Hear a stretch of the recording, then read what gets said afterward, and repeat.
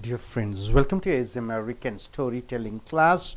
We have seen almost 13 stories and this is the 13th story telling. So far we have seen around 10 short stories. We have come here to the 11th short story. Storytelling improves your communication. Storytelling tells you to present your idea logically, coherently, and lucid style. So we in our institution train the students to tell the stories. So I request you, young lady, to come forward and tell me. See, here is a story. The topic here is innocence. This is the 11th story. Totally we have 14 stories in this 13th video. So 11th story is innocence. So read it out. Today. Innocence. Today. So in the shorter story, hello, that top, you have to press it, top, it's okay, you can press it top, mele, the company, lighter, mele, lighter thottite irukano, tellunga, no.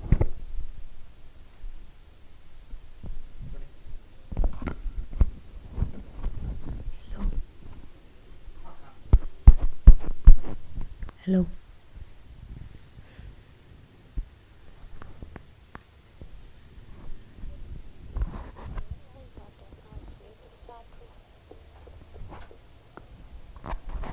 Hello.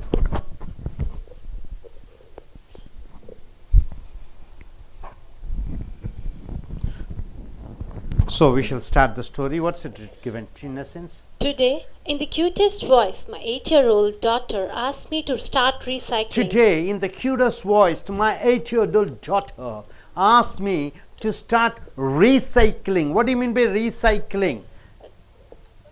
They making use of the old waste things and making into new. It is called recycling. Yes, I chuckled and asked. Why? She replied, So you can help me save the planet. So the child says to the father, so you can help me save the planet. So the child was asking about recycling and the father asks why, and the child says so that he can help to save the planet. I chuckled again and asked, and why do you want to save the planet? I chuckled again and asked, why do you want to save the planet? Once again I asked, what is the purpose of you to save the planet? And came the reply, because that's where I keep all my stuff, she said. Because that's where I keep all my stuff. So the future generation says we need to save the planet because we older generation have to give a wonderful planet for them. So all the recycling process which we should do. This is what the moral of the story. Number 12. Joy. Today, when I witnessed a 27-year-old breast cancer patient laughing hysterically at her. Today, when I witnessed a 27-year-old breast cancer patient laughing hysterically at her 2-year-old daughter's antics. Antics means what? The actions. Hysterically means without not able to control her laughter. She was just laughing madly at her 2-year-old daughter. I suddenly realized that I need to stop complaining about my life. So I suddenly realized that I need to stop complaining about my life. My life, what I always complain that my father is not giving me pocket money, my mother is not helping me, that and this, all silly problems.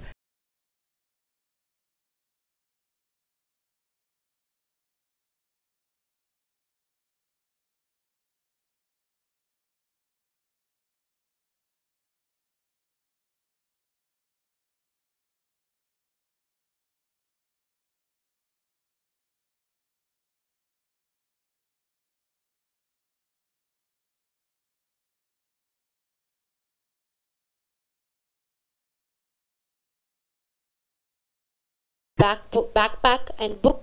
So today a boy in a wheelchair saw me desperately struggling on crutches with my broken leg and offered to carry my backpack and books for me. So wheelchair, one student was there, he saw me with a broken leg. I was carrying my backpack and books, so he offered me to help. Yes. He helped me all the way across campus to my class. So from all the way to class, he came with me and helped. And as he was leaving, he said, I hope you feel better As soon. he was leaving, he told me, I hope you feel better soon. So what is the moral of the story? Wheelchair person helping one other person who is injured, and this says the moral shows that the kindness which all the people physically who are fit, they are not ready to help. Only the wheelchair patient has come and helped me. Next, sharing. Today I was traveling in Kenya and I met a refugee from Zimbabwe. So today I was traveling in Kenya and I met a refugee from Zimbabwe. From Zimbabwe, he has come to Kenya, yes. He said he hadn't eaten anything in over 3 days. 3 days he has not eaten anything, and he was looked extremely skinny and looking unhealthy. extremely skinny and unhealthy. Then my friend offered him the rest of the sandwich he was eating. My friend offered him the rest of the sandwich which he was eating.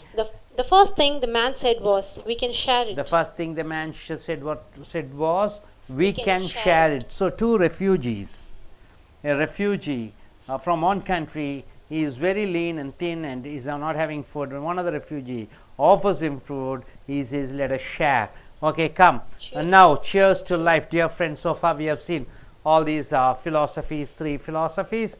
So what you are able to understand is all the kindness and everything. Now we are coming here to the story number 14, video number 14. Story, stop being a glass, become a lake. Stop being a glass, become a lake means what? Lake contains salt water or drinking water? It is drinking water. Only sea you have salt water. River is a good water, drinking water. Only in sea you have salt water. So stop being a glass, be a lake means come out of your short-mindedness. Don't think always my problem. Come out into the world problems. Bigger the issues, bigger the problems, bigger the world. Open your eyes. This is what the story is all about. Stop being a glass, become a lake. What does it say? Once an unhappy young man came to an old master and told he had a very sad life and asked for a solution. So one day, one man came to his master, old master, and said his life was terrible and he wants a solution for this problem. So he asked the master, could you tell me a solution for life? And the old master instructed the unhappy young man to put a handful of salt in a glass of water and then to drink it. So the old master told, take a little little salt and put it in a glass of water and drink it. So the old master told, take some salt, handful of salt, and put it in the glass of water and drink. How does it taste? The master asked, how does it taste? Terrible, spat the apprentice. Terrible, spat the apprentice means the young man said, no, it is terrible. I am unable to drink it. Yes. The master chuckled and then asked the young man to take another handful of salt and put it in the lake. Master chuckled, laughed and told, okay, gentle young man, you take the same handful of salt which you have put in water, that amount of salt, and take it and go to that lake over there. Put that salt into the lake and try to drink the water, he told. Yes. The two walked in silence to the nearby lake, and when the apprentice swirled his handful of salt into the lake. So the apprentice, both of them went to the lake. He put the salt in the lake and swirled. The old man said, now drink from the lake. The old man said, now drink from the lake. As the water dripped down the young man's chin, the master asked, how does it taste? So as the water went through this, and he asked, the master asked, how is the water? How does it taste? Good, remarked the apprentice said, wonderful, it tastes beautiful. Do you taste the salt? Master asked, did you taste the salt? No, said the young man. No, said the young man, no, I didn't taste the salt. So what is the philosophy here? The master said. The master said, beside this troubled young man, looking his hands, and said, the pain of life is pure salt. So the master said, beside this troubled man, the young man, looking his hands, and said, the pain of life is pure salt. In life, the pains, problems, it is like salt. No more, no less. No more, no less. Only this much salt is there. Life's pains and problems are only this much handful. All the pains and problems are just a handful. The amount of pain in life remains the same. The amount of pain remains the same, handful of salt. Exactly the same. Exactly the same, no more or less. But the amount we taste the pain depends on the amount we taste the pain. So how much we taste the pain? It depends on the container we put into. It depends on the container we put into. So this man put the salt, so called the problem in the life, in a glass of water. He tasted it, it was terrible. He put the same problem in the lake and tasted it. No taste of salt, no problems in life was there. So when you are in pain, whenever you have problems, what do you do? The only thing you can do is to enlarge your sense of things. So you can enlarge your sense of things. Stop being a glass, become a lake. Stop being a glass, become a lake. Stop being a glass, become a lake. What do you mean by this philosophy? Yes, young lady, what do you mean this philosophy? So whenever you have some problems, maybe in family or in your love relationship or in a business relationship, go bigger, think bigger. Don't go in for a small thing. When you are in a problem is same. But when you live in a circumstances of a limited area, then it tastes bitter. But when the same problem, when you are in a completely in a different world, something bigger world, then the pain won't be, you won't be able to taste that amount of pain which you were in earlier stage. So stop being a glass and become a lake. Hope you are able to understand. Are you clear about it? Okay. நண்பர்களே, ace American ஆங்கில வகுப்புகளுக்கு வரவேற்கிறோம். உங்களுடைய இந்த கதை புத்தகங்களை எடுத்துக்கொள்ளுங்கள். கதைகள் மூலமாக ஆங்கிலத்தில் சொல்வதன் மூலமாக உங்கள் ஆங்கில புலமையை மேன்மைப்படுத்துகிறீர்கள். இன்னசென்ட், அப்பாவியான, ஸோ ஒரு குழந்தை, சிறு குழந்தைய தந்தையிடம் சொல்கிறது, தந்தையாரே, எனக்கு நீங்கள் உபயோகப்படுத்தக்கூடிய இந்த பிளாஸ்டிக் மற்ற பொருட்களை எல்லாம் மறுசுழற்சி செய்து நீங்கள் உபயோகப்படுத்த வேண்டும் என்று. தந்தையார் சக்கிள் என்றால் சிரித்து கொண்டே கேட்கிறார். எதற்காக கேட்கிறார் என்று. அந்த குழந்தை சொல்கிறது, நான் இந்த பூமியிலே வாழ வேண்டும், என்னுடைய பொருட்கள் அனைத்தும் இந்த பூமியில் இருக்கிறது, அது பாதுகாப்பாக இருக்க வேண்டும். ஆகையால் என்னுடைய பூமி பாதுகாப்பாக இருப்பதற்காக நீங்கள் உபயோகப்படுத்தக்கூடிய அனைத்து பொருட்களையும் மறுசுழற்சி செய்து பயன்படுத்த வேண்டும், அதை ஆங்காங்கே வீசி விடாதீர்கள் என்று இந்த கதை சொல்கிறது. அடுத்தது ஜாய், சந்தோஷம். நான் ஒரு 27 வயது பெண், பிரஸ்ட் கேன்சர் என்று சொல்லிக்கூடிய மார்பு புற்றுநோயால் அவதிப்பட்டு இருக்கக்கூடிய ஒரு பெண், எந்த நேரத்திலும் செத்து விடுவார் என்று பயந்து கொண்டிருக்கக்கூடிய தருணத்திலே வாழ்ந்து கொண்டிருக்கக்கூடிய பெண், ஹிஸ்டீரிக்கலி தன்னை கட்டுப்படுத்த முடியாமல் சிரித்து கொண்டிருக்கிறார். தன்னுடைய 2 வயது குழந்தையினுடைய ஆன்டிக்ஸ் என்றால் என்ன, அந்த நடை உடை பாவனைகளை பார்த்து அந்த 2 வயது குழந்தையின் மேல் இந்த தாயானவள், 27 வயதான தாய், இந்த மார்பு புற்றுநோய் உள்ள தாய் பார்த்து சிரித்து கொண்டே இருக்கிறார். இதை பார்த்தவுடன் எனக்கு என்ன தோன்றுகிறது, நான் உடல் ஆரோக்கியமாக இருக்கிறேன், எனக்கு அனைத்தும் இருக்கிறது, இருந்தாலும் வாழ்க்கையை நான் குறை கூறிக்கொண்டே இருக்கிறேன், இனிமேல் என் வாழ்க்கையை நான் கொண்டாடப் போகிறேன் என்று சொல்கிறார்.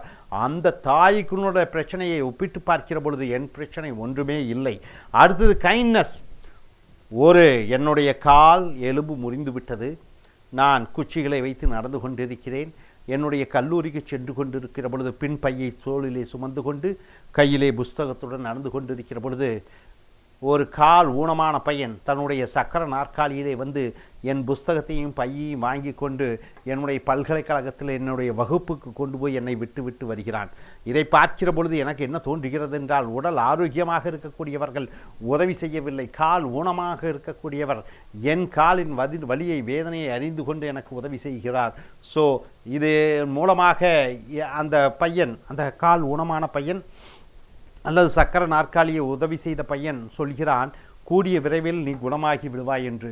ஸோ அதனுடைய இரக்கத்தனத்தை நான் மெய்ச்சி பாராட்டுகிறேன்.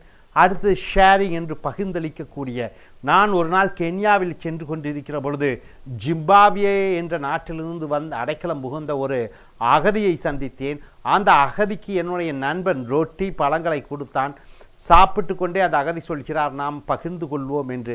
ஆக கஷ்ட வேதனை காலத்திலும் அனைத்தையும் பகிர்ந்து கொள்ளலாம் என்று சொல்லக்கூடிய தத்துவம் இது. அடுத்தது ஒரு சிறு கதை, கதை நம்பர் 14. இந்த கதை என்ன சொல்கிறது, ஒரு இளம் மனிதன் அவன் ஒரு மிகப்பெரிய பிரச்சனையுடன் தன்னுடைய குருவை வந்து நாடுகிறான். எனக்கு ஒரே பிரச்சனையாக இருக்கிறது என்று ஒரு ஆசிரியரிடம் வருகிறான், வயதானவர். அந்த வயதான துறவி என்ன சொல்கிறார், நீ அந்த சிறுவனை பார்த்து, அந்த இளைஞனை பார்த்து ஒரு கையளவு உப்பை எடுத்துக்கொண்டு ஒரு டம்ளர் நிறைய தண்ணீரில், நல்ல தண்ணீரிலே அந்த உப்பை போட்டு குடிக்க சொல்கிறார்.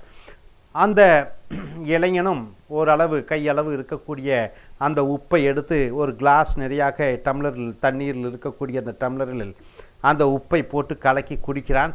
மிக மிக ஒரு உப்பு கரிக்கக்கூடிய ஒரு தன்மையிலே, அந்த குடிக்க முடியாத தன்மையிலே அந்த தண்ணீர் இருக்கிறது என்று அந்த இளைஞன் அந்த ஆசிரியரிடம் சொல்ல, ஆசிரியர் அந்த குரு என்ன சொல்கிறார், அதே கையளவு அதே அளவு உப்பை எடுத்துக்கொண்டு அங்கே பக்கத்தில் இருக்கக்கூடிய அந்த ஏரி தண்ணியிலே போய் கலக்க சொல்கிறார். ஆக 2 பேரும் குருவும் அந்த சிஷ்யனும் அந்த கரைக்கு, அந்த ஏரிக்கரைக்கு சென்று அந்த ஏரியிலே அந்த கையளவு உப்பு, அந்த கிளாஸில் போட்ட அதே அளவு உப்பை அந்த ஏரியிலே கரைத்து, இப்பொழுது அந்த குரு சொல்கிறார் அந்த மாணவனிடம், நீ தண்ணீரை டம்ளரில் எடுத்துக்குடி என்று சொல்ல, அல்ல கையளவு எடுத்துக்குடி என்று சொல்ல, இந்த மாணவனும் கையளவு எடுத்து குடிக்க அந்த ருசி நன்றாக இருக்கிறது, மிக பிரமாதமாக இருக்கிறது, உப்பு கரிக்கவே இல்லை.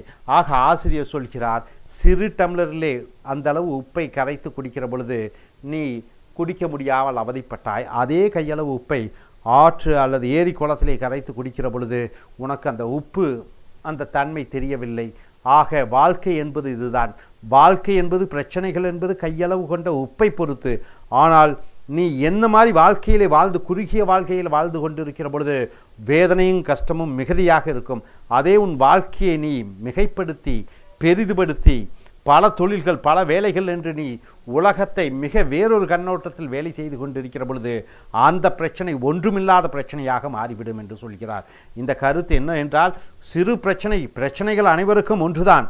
ஆனால் நீ வாழ்ந்து கொண்டிருக்கக்கூடிய உலகம் சிறு உலகத்தில் வாழ்ந்து கொண்டிருக்கிற பொழுது அது வேதனையாக தெரியும்.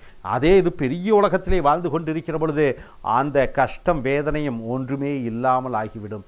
ஆக பிரச்சனைகளை என்பது என்ன என்று பார்க்கிற பொழுது, நீங்கள் குறுகிய உலகத்தில் வாழ்கிற பொழுது அனைத்தும் பிரச்சனைகளாக இருக்கும். பெரிய உலகத்தில் வாழ்கிற பொழுது அந்த பிரச்சனைகளுக்கு எந்த விதமான முக்கியத்துவமும் இல்லாமல் போய்விடும் என்பதுதான் இந்த கதையினுடைய தத்துவம். இனி அடுத்து வரக்கூடிய வீடியோக்களில் மற்றவைகளை பார்ப்போம். Thank you very much.